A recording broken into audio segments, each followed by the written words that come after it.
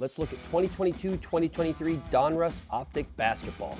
First and foremost, this is just basically a play off of the earlier release of the Donruss set, this time with that chromium twist. They even went ahead and added that chrome finish to some of the inserts inside the set as well.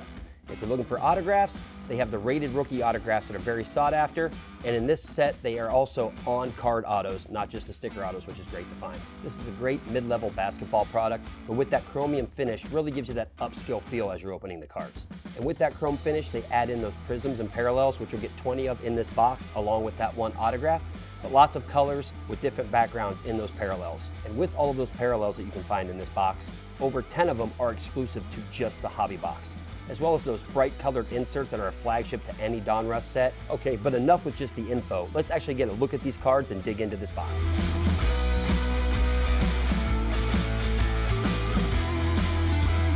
All right, let's get our first look here at our Donruss Optic. As we mentioned off the top, take that Donruss set, just add that awesome chromium finish. So it really gives you that upscale feel to the product. Oh, and here's one of the inserts we talked about right off the top, Raining Threes. Throwback here with Steve Kerr. Dyson Daniels, rated rookie.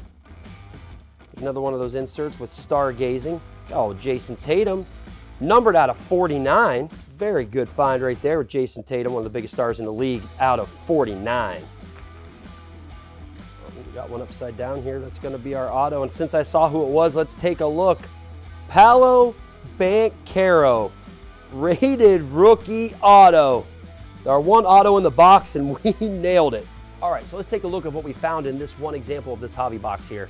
You know, first off, I just wanted to give you a good array of what you could get in here, such as these very cool parallels, such as this one, the Pink Velocity, which is really great here. We have the Kenneth Loftus Jr. numbered out of 79. Then we got exclusive insert to the hobby box like the Stargazing. This one also happens to be even more rare because it is numbered out of 49 in the Jason Tatum.